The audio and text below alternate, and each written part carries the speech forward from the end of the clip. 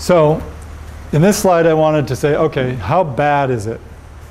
If we want to georeference the whole world, and we have this information about how long it took for Manus. So this is an often quoted, but completely unknown number of how many specimen records there must be in the world. It's an estimate that somebody came up with and published and didn't say how they figured it out. And it's the number that everybody uses. Let's use it again because it's the only number we have. Suppose there are 2.5 times 10 to the 9th specimen records to be georeferenced in the world. And suppose there are 6 records per locality based on the Manus project, and that we can do more or less 14 localities per hour. How big is that job?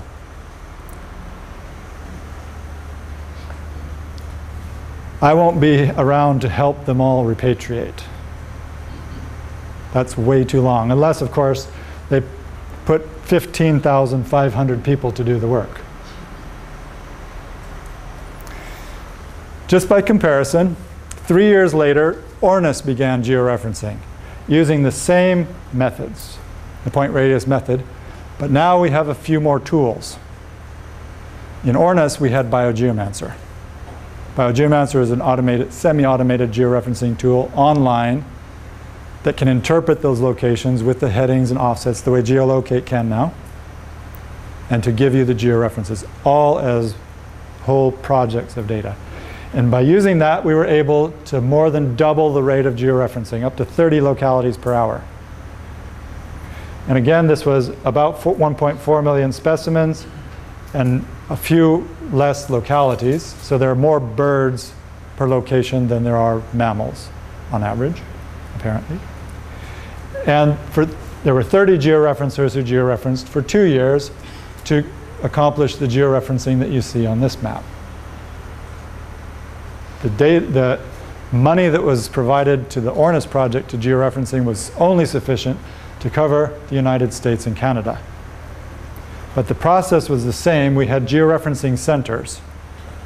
There were 7 georeferencing centers, and all the data for all the 32 collections in ORNIS were sent to those data centers to georeference. And they sent them back to me, and I quality checked them, and I sent them back again to the original 32 institutions. So we've increased our rates, and we reduced the amount of time to georeference everything in the world, but not to some sufficient level. So what we really want is to be able to do automation. And the state of the art these days is to use a combination of all the best available resources. This resource called GATM, maybe some of you have seen it. These are GIS layers for the administrative boundaries of the world. And it's a collection by country, or the whole world all at once, of the best available data layers that were free. So this is an extremely useful data source. You can go to the GATM website and download the GIS layers for your country. Geolocate, we've shown. This is where we start to get into automation. I didn't show you the desktop software. Didn't show you the online software. I only show you the web services. But all those options are available, including a collaboration platform for geolocate. Google Maps and Google Earth have changed the game entirely. There are plenty of good resources within these data sets and this mapping capability to help us to georeference, to find places that aren't, for example, in the geolocate database. And then with a combination of Google Maps and Google Earth and the calculator, we can take care of all the remainder that geolocate can't georeference. So this is the suite of tools that we have at our disposal now.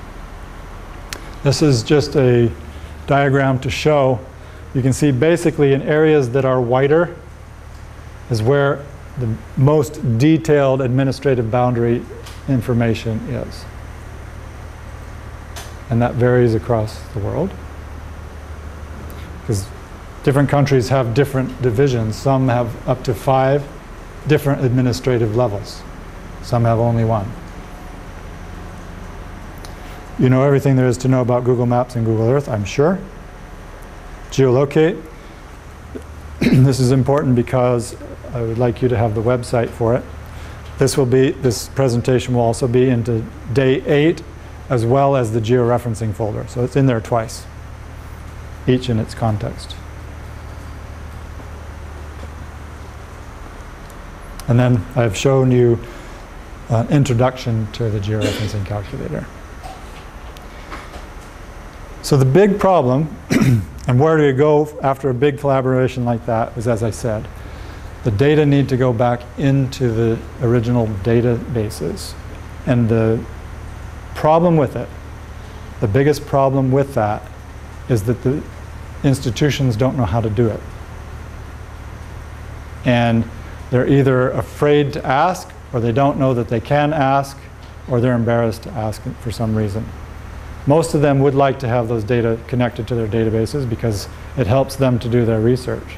But they're probably doing it outside of their databases and only for their research right now.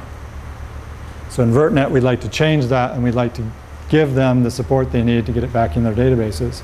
So now, whenever we speak with an institution about getting the data into VertNet, we make that offer and say, we know you have georeferences, we know they weren't available in Manus or HerpNet or Ornis. Let's help you make them, put them in your database where they belong, at the source. So that's what I had to say about that topic. Does that cover what you had hoped, Town? The obstacles and how to solve the obstacle? Okay. Any questions about collaborations or repatriation or automation? Okay.